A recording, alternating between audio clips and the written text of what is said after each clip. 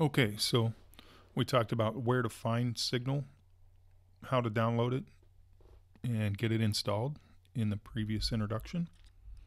So we're going to be going through the course. I'm going to use Ableton, and let's look at bringing it into Ableton and kind of, getting it open and ready for use. So we want to go to our plugins folder and browse through our plugins. We want to look for Contact, drag it over to our MIDI channel, and Contact Player opens up for us. And then if you have Contact already in different instruments and devices listed, you can just browse through your list, but I just have Signal for now, so we're going to double click it and get it to open for us. Give us just a second here to get it to load up. It does have a lot of, it's a big library, so it takes just a few seconds here to kind of get it going.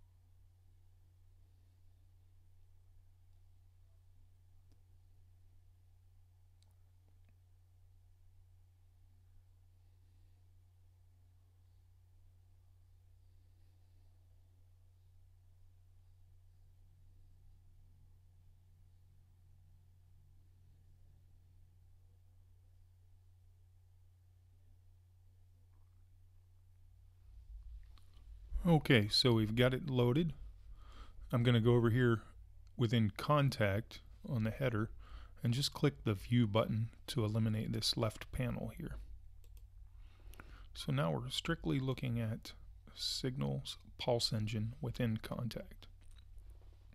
So when it first opens, this is the screen that it defaults to. It's got a So Epic setting, and all the macros and everything, and the waves and loops and all that stuff down here, everything that we'll obviously be getting into in more detail as we move through the lessons here and through the course. So that's bringing it into Ableton, opening it within Contact, and showing you how the default setting looks when it first opens. So let's go ahead and move on to the next lesson.